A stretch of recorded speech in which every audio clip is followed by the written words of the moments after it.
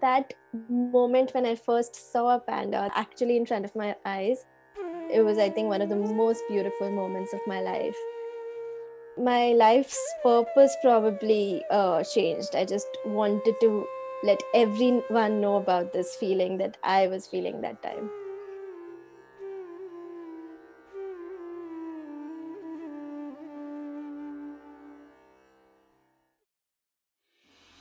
I wanted to tell the story of red pandas and how endangered they were. I'd always wanted to make a film about red pandas. I was so much in love with them. That time, 3 years ago, they had recently been declared endangered from vulnerable, which meant the drive to make a film about them to create awareness was stronger than ever before. So red pandas are also called a fire fox. They're endangered, and that's majorly because of pet trade. They get poached from the wild to be sold as pets across the world. Another major threat to them is habitat loss, because they have this very specific habitat requirement, which is high altitude bamboo forests, cloud forests. These are these beautiful forests in the eastern Himalayas. The Himalayan landscape is unparalleled. You see these mountains, huge ice-capped mountains in the background. We went in April, so we had these beautiful rhododendron trees which were in full bloom. I think the Himalayas are both fragile and powerful at the same time, this mighty force. We were trekking 12,000 feet up in the mountains, and it was really bad weather on some days. These forests get really treacherous in the rain. There were times where we wouldn't even see anything inside the forest because there would be so much fog and like clouds all around us. There was zero visibility. Tracking a red panda is really difficult in the wild because they don't leave claw marks or pug marks. So you have to follow these really precise signs. Tiny nibbles on the bamboo leaves. If you see one, you try to follow where these nibbles lead. We had the help of the local communities. I don't think I could have ever done it without their help. A lot of these trackers that Red Panda Network uses were formerly poachers. And nobody is a poacher because it's their childhood dream, right? They're poachers because they have no other option. Now they're looking for them for ecotourism and to help them. So they have this traditional knowledge that they bring with them. I am still in touch with the people I worked with, and they're one of the sweetest people, the most humble, the most caring people I've ever met. We were searching for red pandas every single day, and we were coming back in the evening disappointed because we hadn't found one. And a lot was riding on finding a red panda, right? I was making a film about red pandas with this uncertainty whether I was going to find a red panda or not.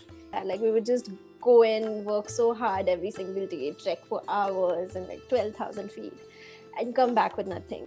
I felt I was hallucinating. I felt like every little tree had this red panda sitting on it, and then all these trackers would laugh at me. They'd be like, no, that's not a red panda, it's just moss. And that happened so many times, which is why when I actually saw a red panda, I was like, oh, moss. They're like, no, red panda.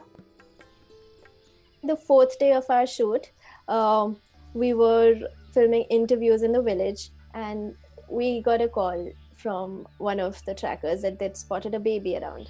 We were super excited because it was like days of trekking and coming back hopelessly, but just ran with whatever we could gather and went in that direction. The red panda habitat was still around like 5 hours away. Then we finally got there. I couldn't believe my eyes at first, and I kept saying that, okay, is that really a red panda? And they were like, yes, because the panda was like a little curled up ball at that time. And then that panda lifted his head and looked at us, and we were just sold. We were completely mesmerized by this beautiful living creature. I thought that it would just run away. So we were filming it, but then the panda was incredibly calm in our presence. I just stared at him in awe, and it was, I think, one of the most beautiful moments of my life.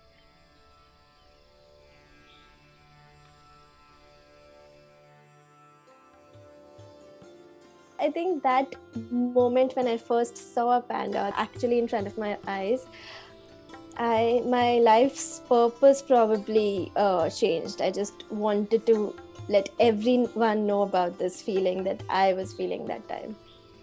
It's been 3 years since I first saw that red panda, but that love for them continues and advocating for them continues. So I speak to school children, college children, talk to them about red pandas. I speak to as many people as I can. We conduct film screenings, we conduct seminars for them, and even people from rural backgrounds, just telling them about what conservation is, what red pandas are in the first place.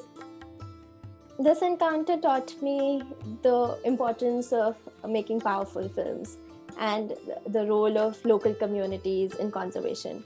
We cannot get anywhere without getting the help of local communities and working with people who are at the grassroots, on the front lines of conservation. For these local communities, it's a way of life. It is precious to them. It's their forest, they're their animals. So for them, there is no other option. They have to save them because they're theirs. So they have the sense of ownership towards the forest, towards each other, towards these species. If you work hand in hand with the local communities, the species can thrive. More than anything else, I want red pandas to be safe.